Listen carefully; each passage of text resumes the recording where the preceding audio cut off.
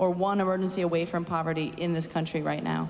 So what are your plans and proposals to immediately affect living wages, sanitation systems, voting rights, and all of these poverty issues that are all interconnected to say, in fact, that scarcity is a lie and we can actually end poverty? I think, Reverend, this is what I've been focused on since I was a superintendent of schools for the Denver Public Schools, a large urban school district in this country.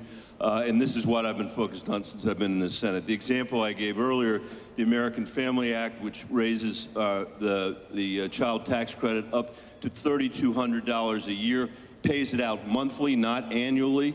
The folks that have looked at it say that it will cut childhood poverty in America by almost 40% and end, as I said earlier, $2 a day poverty. I would triple the earned income tax credit for the same reason, because I think that we have to make work pay again in this country. We've made it too hard for people to work. There's a reason why our labor participation rates are so much lower than other countries in the world that have the kind of payments that I'm talking about doing, and I think we can make the investments in infrastructure and other kinds of things that you talked about if we shift the priorities away from $5 trillion for the wealthiest people in America and $5.6 trillion for the wars in the Middle East. That would go a really long way. Can I ask just a quick follow-up? How would you do that? You're in the United States Senate. You know the way that it is run currently by Senator McConnell.